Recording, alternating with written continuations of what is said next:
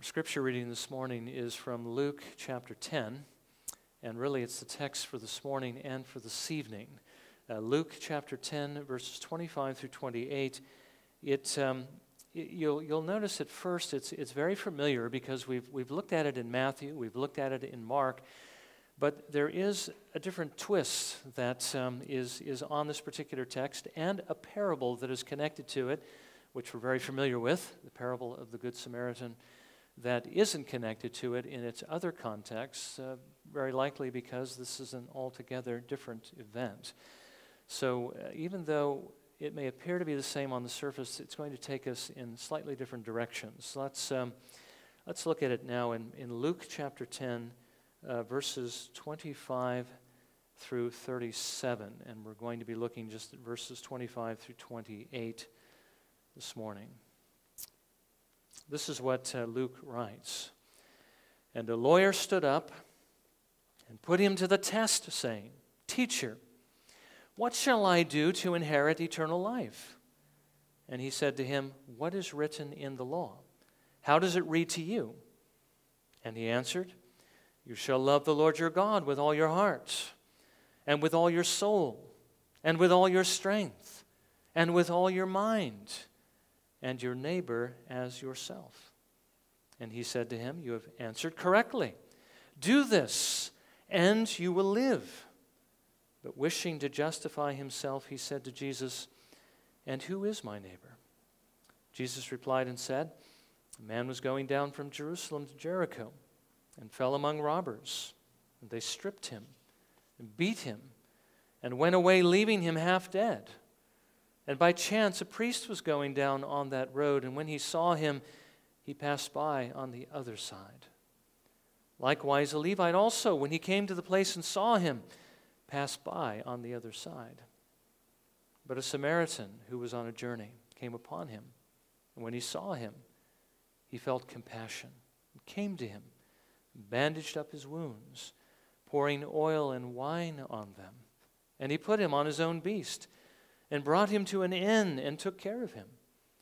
On the next day he took out 2 denarii, gave them to the innkeeper, and said, "Take care of him, and whatever more you spend, when I return, I will repay you."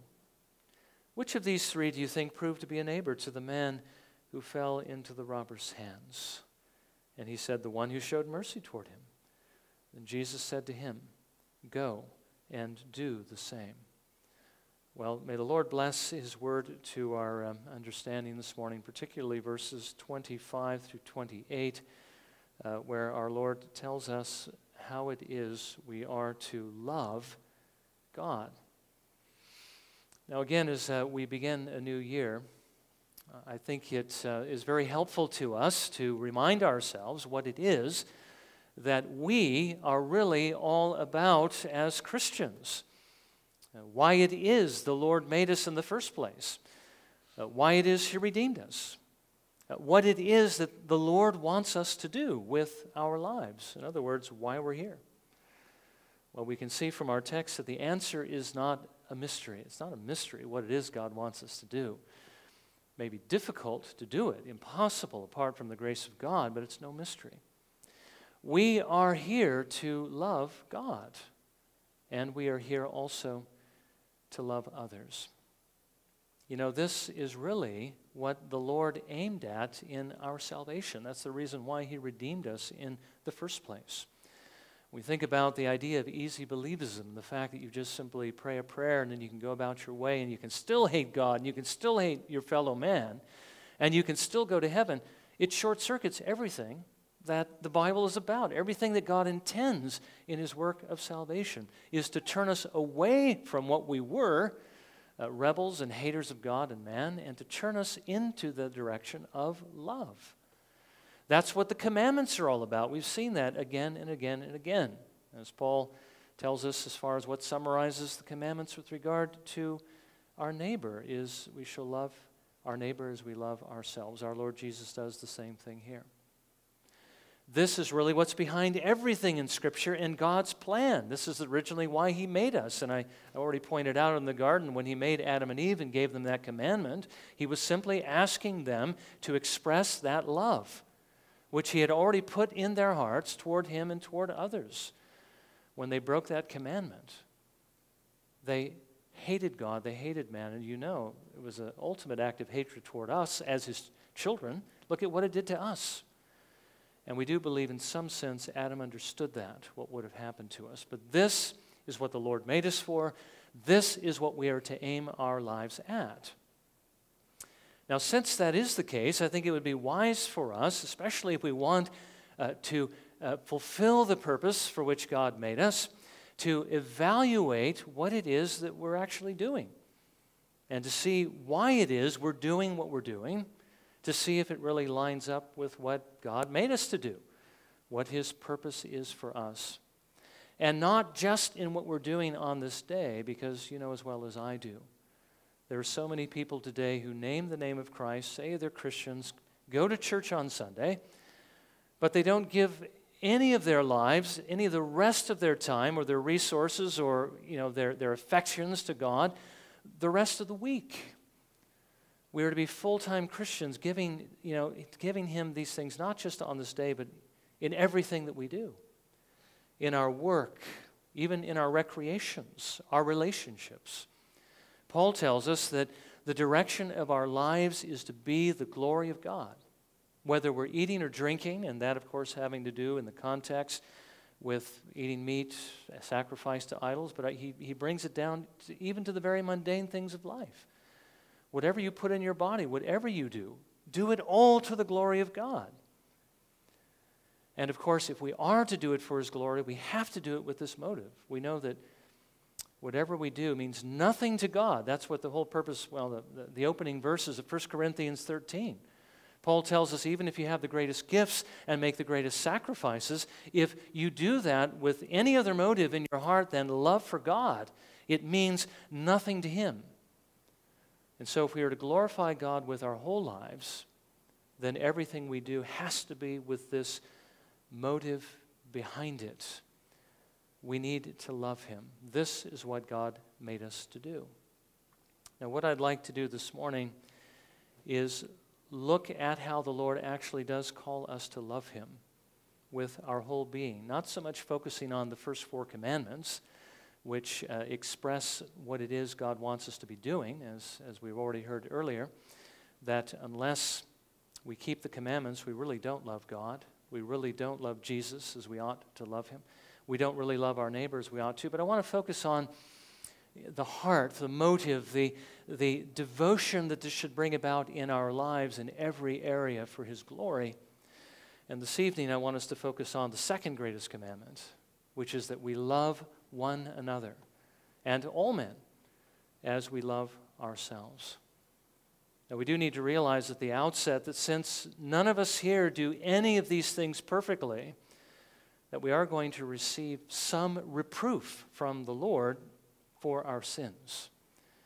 But we need to be encouraged at the same time that the Lord knows fully well, our weaknesses and our infirmities, and he has even made provisions for those things that they might be cleansed away in Christ and that we might be strengthened by his Spirit within, so that by the power of his Spirit we can actually grow in these areas and become more like Jesus Christ.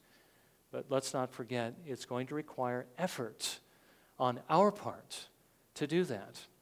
Regeneration, the new birth, this gift of salvation, the ability to trust in the Lord comes sovereignly from God. But once he quickens us to life, sanctification or growing in love is a joint effort. We work together with God to grow in grace. If we resist him, we won't grow. But if we work with him, we will. So let's seek by his grace to grow in this area. So first of all, this morning we're going to consider that we are to love the Lord, and not just with part of our hearts, not just with part of our lives, but with everything that we have, all of our heart, mind, soul, and strength. Now, the first question I want to ask, I don't know if you picked this up in this particular text, because it does come to us with a slightly different twist. The first question we want to ask about this text is Jesus telling us here that we need to do this in order to enter into heaven. Are these the qualifications of basically salvation? Well, you know, as I said, typically we see Jesus speaking these words in a slightly different context. If you were to look in Matthew's gospel and Mark's gospel, Jesus tells us there that we are to love God in this way and we are to love our neighbor, but he does it in answer to the question, what is the greatest commandment in the law? But you see, here the question is, what shall I do to inherit eternal life? Which sounds very much like the rich young ruler, the question that he brought to Jesus. Good master, good teacher, what good thing must I do to inherit eternal life? And Jesus points him in the same direction. Now, I do want us to realize, though, that though these are different questions, they're really asking the same thing. I mean, we would expect that what we must do to inherit eternal life would be the same as the greatest commandment, especially when we understand that what makes it greatest is the fact that it summarizes everything that the Lord calls us to do. This is the purpose for which he made us. We have to live up to that purpose, you see, in order to enter into heaven. But of course, if I put it this way, it raises the other question. Is Jesus here telling us, when he agrees with the answer of this lawyer, in having to love God in this way and love our neighbor, he says, do this and you will live. Is Jesus teaching us that we are saved by our works? Is he teaching us that you won't be saved unless you can actually meet these qualifications and love God in this way and love your neighbor in this way? Well, that's a trick question, isn't it? Because the answer to this is yes. That's exactly what you must do.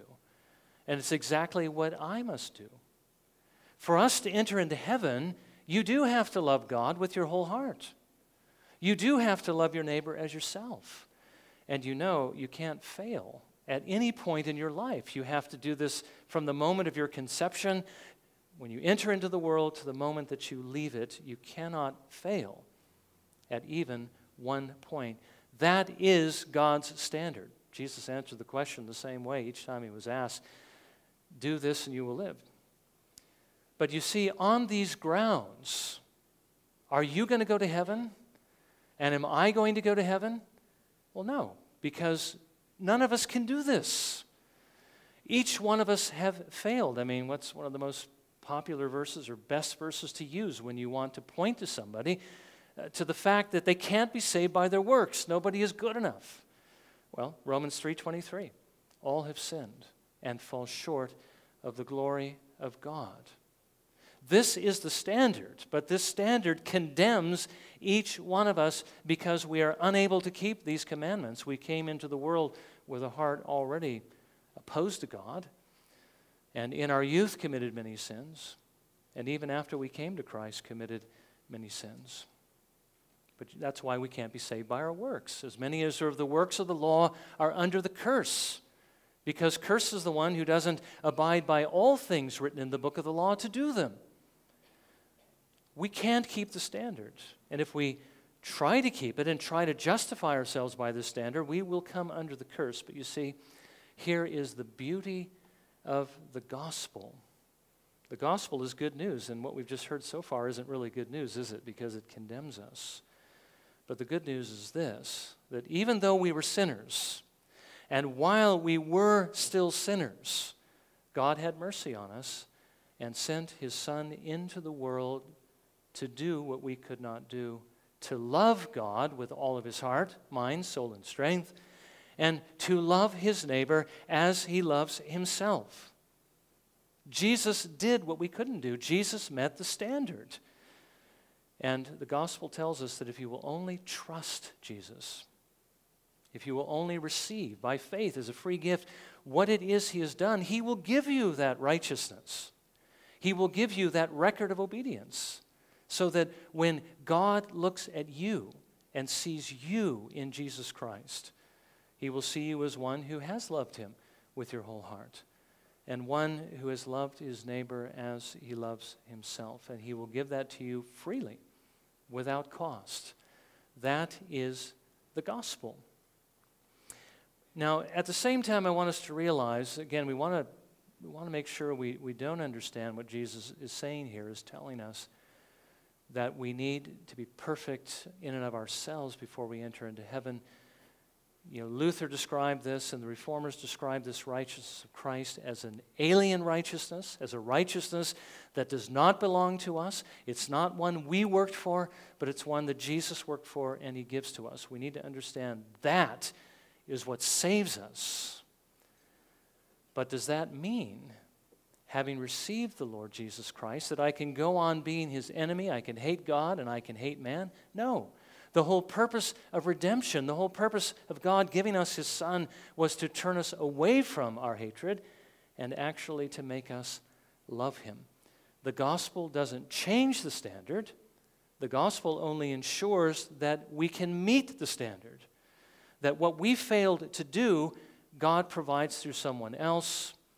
But, of course, even in the area of obedience, where we fail, God gives us the power to do what we could not do before. The gospel, in other words, doesn't free us from the standard. It doesn't free us from obedience, but rather it frees us from the thing that stood in the way of our obedience so that now we can freely do what God calls us to do. It frees us from the power of sin and gives us the power to obey. You know, Jesus has made a provision not only for our guilt through his atoning death and for our lack of righteousness through his obedience, but he has also made provision for the heart problem we had. He gives us his Holy Spirit to produce love in our hearts so that we might love him, trust him, and that we might grow in our love for the Father and also in our ability to love our neighbor. But we're going to focus, as I've said, on our ability to love God in the way that he calls us to love him. So is this a standard by which we're saved? Is this what we need to do to enter into heaven? Well, yes, it is. Unless we have a perfect righteousness, we're not going to enter into heaven. But Jesus has provided that righteousness. We need to trust in him. But then what about our own practical, personal obedience? Is that unimportant? No, it's very important. But Jesus has made provision for that as well. Through his Holy Spirit, he gives us the ability to love him, to love the Father and to love our neighbor by his Holy Spirit. Now, the second question is, how does the Spirit help us to do this? Well, you know, here's one thing that isn't focused on very often, although we have focused on it in the past. And that is that when the Spirit of God brings us to faith in the Lord Jesus Christ, he does something within us that allows us to see something that we could not see before. Now, if you're a Christian here this morning, perhaps you take it for granted that when you look at God, you see something beautiful. When you look at Jesus Christ, you see someone who is desirable. But why is it that you see that? Well, it's because the Spirit of God opened your eyes. The Bible tells us in 2 Corinthians chapter 3 that when we were dead in trespass and sin, there was a veil that was over our eyes, that we were blind, that we could not see the glory of God. But through the gospel, the Lord removes that veil so we can see the glory of Christ and be drawn to him. Now, Puritans wrote about this. We don't see a lot about it today, but it is true. When the Spirit of God removes that veil and we see what God really looks like, then we realize immediately that he is the most beautiful thing that we have ever seen, the most beautiful being, the most desirable being. He has all the beauties, all the virtues, all the graces of the things that you have ever seen in this world, all wrapped together into one. We can't even imagine how beautiful he is, and yet we know we've seen something of it because the Scripture tells us, as a matter of fact, that the Spirit of God did open our eyes to see those things. I don't know if you realize this or not. But this is the reason why you actually trusted Jesus in the first place. It wasn't just because you saw your need. You had to have a change of heart that changed your desire for him. Because even if you, let's say, knew that there was one who was able to save you from death and destruction from hell, and yet every time you looked at him, you were repelled, you were repulsed because you hated him, because you hated everything that he was about. You hated the sight of him. You hated his words. You hated his character. You still wouldn't come to him. You couldn't, because your heart would stop you. No, the Spirit of God had to do something in your heart as well. He had to open your eyes, remove the veil, reveal the beauty of Jesus Christ to you. And when he did that, and when you saw his beauty and desired Jesus Christ, and saw just how perfect a Savior he is, basically you couldn't resist anymore. You know how your heart is drawn toward things you love. That's what we go after our entire lives. Whatever it is we love, that's what we go after. Well, God changes the love problem. He gives you love for Christ, so your heart is drawn out toward him, and that's what you do. You begin to go towards him. You begin to trust him. You couldn't resist because you didn't want to resist. That's why you came to him. That's why you trusted him. Now, you may not have understood that when it first happened, but that's the way it is. And everyone who has come savingly to Jesus Christ has seen that same glory, has seen that same beauty. If you haven't seen it, you haven't really come to him as you ought. So the Spirit of God is the one who opened our eyes to see that. He's the one who, in opening our eyes, basically drew our hearts out to the Lord Jesus Christ. He gave us that love for him. He produced that love for him, that we might do this, that we might love him, and that we might love the Father. By the way, the Spirit of God opened our eyes to several other things at the same time, to the things that God has stored up for us in heaven, to eternal life, to spiritual things, to everything basically that has to do with him. That veil, when it was removed, not only took away our hatred for God, but also for everything that has to do with him. In 1 Corinthians 2, verses 9 and 10, Paul writes this, "Things which eye has not seen, and ear has not heard, and which have not entered the heart of man, all that God has prepared for those who love him. For to us God revealed them through the Spirit.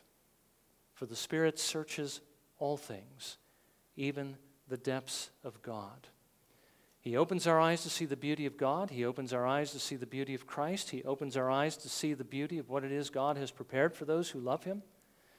And the Spirit of God also showed us at the same time that all the things that we've been enjoying in this world up to this time, which would include not only life and health and food and clothing and friendship and all the different things we have, that all those things as well have come from God.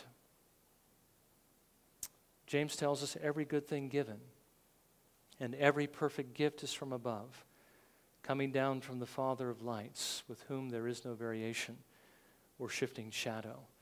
You know, before we came to Jesus Christ, we were, thinking nothing, Isn't it great? Isn't it lucky that we have these things, even though people are starving in other countries and so forth? You weren't thanking God for those mercies, and neither was I. But the Spirit of God opened our eyes to see where these things come from. Now again, why did the Spirit of God do this? Why did he open our eyes to the beauty of God and Jesus Christ? Why did he open our eyes to show us all that God has prepared for us? Why has he shown us that everything we have in this world comes from God? It's because he wants us to love him. He wants us to see things as they really are. That these things all do come from him, that God really is beautiful, that heaven really is a glorious place, so that we will love him as we ought to love him. And what is the end of all of this? I mean, just how much does God want us to love him? Well, when you really stop and think about it, he wants us to love him as much as Jesus Christ loved him, as much as his Son. God wants to be what he should be in your life, the very center of your life. He wants you to love him with a heart that is undivided, that has him first and foremost. He wants to be the reason that you do everything that you do. In other words, he wants you to be devoted to Him. That's what Paul talks about in Romans chapter 12, verse 1, when he says, offer your bodies as living sacrifices to God. Don't just give a part of your life to Him. The Lord wants all of it. That's the reason He made you. That's the reason He redeemed you. That's the reason why He gives you everything He does in this world. That's why He's giving you everything He's going to give you in the world to come. The reason is that you might love Him and devote your life entirely to Him. Are you devoted to Him? Is the question that this text asks. And how can you know whether or not you are devoted to Him? Well, here's some diagnostic questions to think about. What do you spend most of your time thinking about? What do you spend most of your time doing? What is it that you're pursuing more than anything else in your life? What is it that you want out of this world? What is it that you want out of your life? What do you want to do with your life? Well, all of these things that are the answers to these questions are the things that you have actually devoted yourself to. And the question is the answer to these questions God? Because that is what it should be. Do your thoughts, do your desires, do your actions show that you are, in fact, devoted to Him? Well, again, you need to be.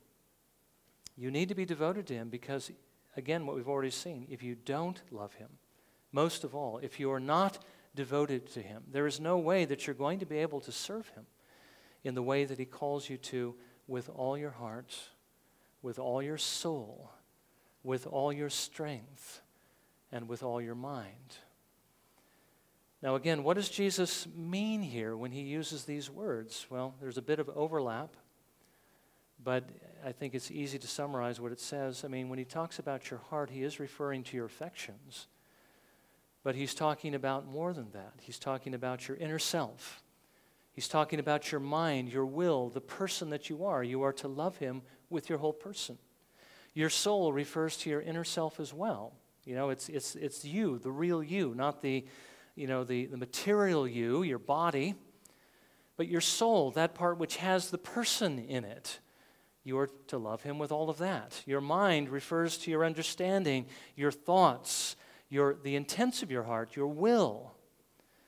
And your strength, of course, has to do with your power, the might that God has given to you, not only your physical strength, but strength of mind, strength of will, strength of heart, or even any authority that you might possess. Basically, together they add up to every faculty that you possess, every ability, every resource that you have. The Lord wants you to love Him with these things and to use them all for His glory and His honor only. That's why God made you. That's why He redeemed you.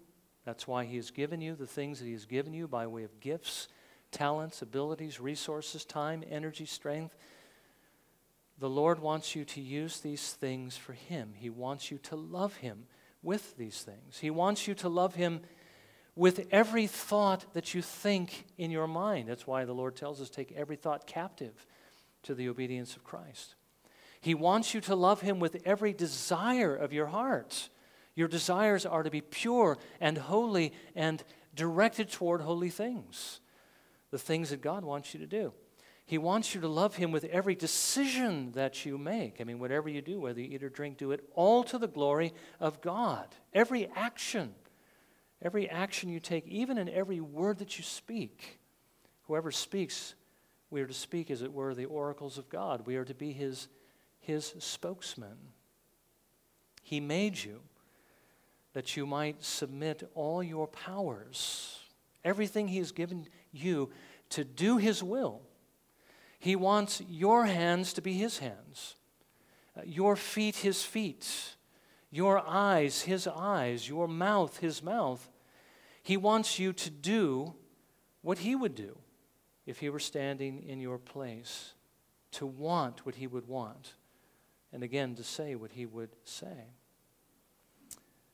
Now again, God did not put us into this world to seek our own pleasure, to seek our own ends, our own goals, to do what we wanted to do with our lives so that we might get the glory for it. We are to love Him with what He has given us and not ourselves. He is to be the goal. He is to be the end. He is the purpose for our living. Now, we do know that there is a kind of self-love that God does allow, where we do seek our pleasure, but we seek it in Him.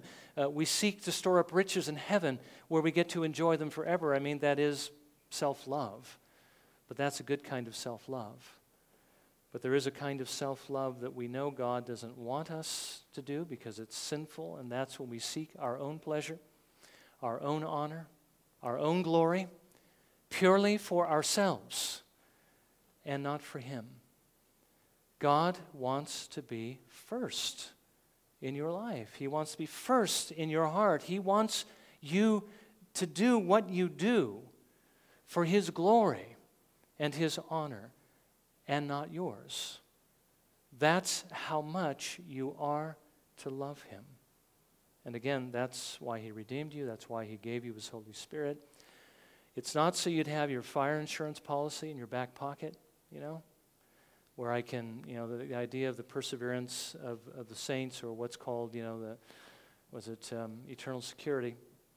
Some people interpret that to mean that God redeemed me so I can know that I'm safe from hell and I can pursue the world and not worry about the consequences. That's what Christianity is about, they say. But that's exactly what it isn't. The Lord didn't redeem us so that we would pursue the things of the world. He redeemed us so that we would begin to pursue the things we ought to be pursuing. And that is that we might, out of love, give to Him everything we have and serve Him with our whole being. That, if we're not doing that, if we're not doing what God made us to do, if we're not doing that, we are in fact sinning against the Lord. This is the reason why God made us and redeemed us. So then let's ask that final question that we always need to ask when we're confronted with something like this. We realize this is what God calls us to be and what He calls us to do, and it's a very high standard. We came into the world completely unable to do it. God has redeemed us and given us the ability, but is it going to work automatically? The fact that we have the Spirit of God in us, does that mean that we're going to become what He wants us to become and it's going to require no effort on our part? Well, we've already seen sanctification is a joint effort between us and the Lord. There is something we must do, not to save ourselves. The Lord does that all through the Lord Jesus Christ. But having saved us and having put this desire in our hearts to become more like Jesus Christ and to love God in this way, there is something we need to do in order to increase that love. We need to use the means of grace. Again, you've heard that term many, many times, but just think of it in these terms. The Spirit is the one who created that love in your hearts, and He is the only one who can nurture it because He is that desire in your heart. If you love the Lord at all, it's because you have the Spirit of God living in you. His influence can be strong, it can be weak, but it is all of the Spirit. And so if you want that love to be stronger, you need the Spirit's work to be stronger in your heart. And I hope you know by now what it is you need to do to strengthen that work. You need to stoke that fire with fuel. And you can fuel it in several different ways. The Word of God is one of the main ways. You need to read the Bible. If I were to ask for a show of hands of how many of us read the Bible on a daily basis, I hope everybody would raise their hands. But remember, it's not just knocking out chapters. It's not just having the reading program and saying, I read my 1 chapter, my 2 chapters, my 4 chapters. It may have only taken me 5 minutes, but I got through it. Or when we're reading the Bible together, it's not just about saying I read what I had to read today so that I've got the whole book read by the time we meet together. But am I listening to what it says? Am I receiving what it says in faith? Am I believing what it says? Am I embracing the promises that God holds out to me as I embrace the commandments that He commands me? And am I applying all of this to my life and seeking to walk in it? That is what pours fuel, as it were, on the fire in your heart of love and affection for God. Of course, there are other ways as well. Prayer. Think of prayer like oil as well, like fuel for the fire. Are you praying? Are you praying alone? Are you praying together with your family? Are you praying with the church as we meet together for worship and as we meet also for the prayer meetings on Wednesday nights or even before the services? Those things also strengthen the work of the Spirit. And the more you have of the Spirit, the more you're going to love God, because the more you're going to see His glory, the more you're going to see His beauty, the more you're going to want to serve Him and honor Him. Well, prayer is a very important way to build up that work of the Spirit, to increase it. You must worship Him. You must praise Him. I hope you spend time thanking Him, worshiping Him, singing hymns, singing psalms, singing praise songs to Him. Those things build you up as well as honor Him. Are you spending time fellowshipping with other believers? You need to do that, because these things feed that fire. And of course, I think it goes without saying that at the same time, you need to obey Him. You need to keep His commandments. Because every time you step out of His will and do something that is sinful, it is like pouring water on the fire. It's like putting the fire out. It's quenching the Spirit as you grieve the Spirit of God when you do things that are contrary to the commandments. Well, what is contrary to the commandments? Well, we are to love God with all of our heart, mind, soul, and strength, and we are to love our neighbors. We love ourselves. And whatever we do that is contrary to that is like pouring water on the fire. We've got to get those things out of our lives that are contrary to God's will, that are of the world. Everything that is of the world, that is produced pretty much by the people of the world, is going to quench the Spirit of God, because it is full of anti-Christian, anti-God thoughts, sinful thoughts. We need to make sure we stop feeding our minds and our hearts with things that are contrary to God's will. Now, I think we all know what those things are in our lives that we allow. If you want to grow in your love for the Lord, which is what God plainly calls you to do here, you need to let go of those things, even though they may be fun. I remember Susanna Wesley's encouragement to her children. Whatever you do that weakens the work of the Spirit of God, that quenches your love for the Lord, that takes away your taste for spiritual things, whatever you do that falls into that category, that is sin, and you should put it out of your life.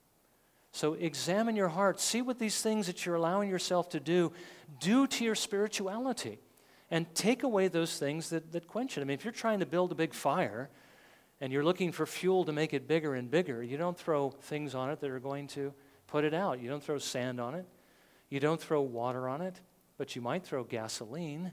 You might throw some kind of oil, things that are flammable. You'll throw that into the fire. Well, the same thing applies here. You need to put those things into the fire, fuel it with the things that will make it burn brighter, and not with the things that are going to quench it, that are going to rob you of love, rob you of joy, rob you of contentment and satisfaction in the Lord, and so slow your progress into growing into the image of the Lord Jesus Christ. Instead of quenching it, use what love the Lord has given you to move your heart towards those things that He has also given you to stoke the fire. Get more of this holy oil to put into the furnace of your soul so that it may burn more brightly for Him. Now again, let's not forget, this is the beginning of a new year. A year is kind of an arbitrary thing, but it does point out to us that time is going by, and we only have so much time in which to serve the Lord. And all of us here have differing amounts of time. Some of us are young, some of us are older. Some of you who are younger may actually die before some of us who are older. We don't know the day of our death. We just don't. And we only have this one opportunity, one life in which to actually love the Lord as He calls us to love Him. And again, when you consider everything He's done for us, all that He is and all that He does, I mean, if you could rewrite any of it, would you do that? Would you have God any other way? Would you have him do any other thing than what he does? He's perfect. And what he does for us is beyond, as it were, the perfection we think of. Again, while we were enemies, he made every provision for us in life, in this life, and in the life to come. He deserves that we would live for him in this way, that we would love him in this way, and we only have the opportunity to do that in this world during the years in which, of course, we have to live. So don't lose the opportunity. Don't waste your life. Don't give it to things that you shouldn't give it to. Don't give it to the world. Don't give it to your pleasures, except for those pleasures that you find in him. Give it to him. Give it all to him, because he is worthy of your love. And by the way, I should mention as well, not only is it right and good that we should do this because of who he is and what he's done, but don't forget he even promises to reward you even further for the things that you do for him in this world. The more you do, the more you're going to be rewarded. And it's just for this period of time in which we are alive in this world, which again, I hope it would encourage us to do all that we can for his glory and honor, because he is worthy. Well, we've been exhorted this morning to love the Lord our God with all our resources, all of our faculties, our whole being, everything that we are. And I hope as we look at these things, and again, words really can't describe, what it is I'm trying to describe. The only thing that could really convince you the way that you should be convinced is if you could see God. You have to see him. You have to see him through the eyes of faith. You have to read and believe what the Word of God says, and the Spirit of God will show you. But that's what you need to see. All the words that I've spoken are really going to be meaningless unless you can actually see this. So I would encourage you to be in the means that God reveals himself. Read the Word, pray, and pray that God would reveal that beauty to you so that you will give yourself to him as you should. And so that you will also do, and I will also do, what the Lord calls us to do with regard to our fellow man. We are to love them as well. And that's what we're going to be looking at this evening. That call to love our neighbors, we love ourselves, and just exactly what it is we ought to be doing to do that. Where our tendency is to focus on ourselves and our own needs. But we need to love others as we love ourselves, so we need to be focusing on their needs as well. So for now, let's focus on loving God. And by the way, loving our neighbor is another aspect of loving him as well, isn't it? But let's think about these two things. This is why God made us. This is why he redeemed us. This is what he wants us to be about. So let's pray that God would give us the grace to do that. Let's spend a few moments in prayer and ask him to apply what we've heard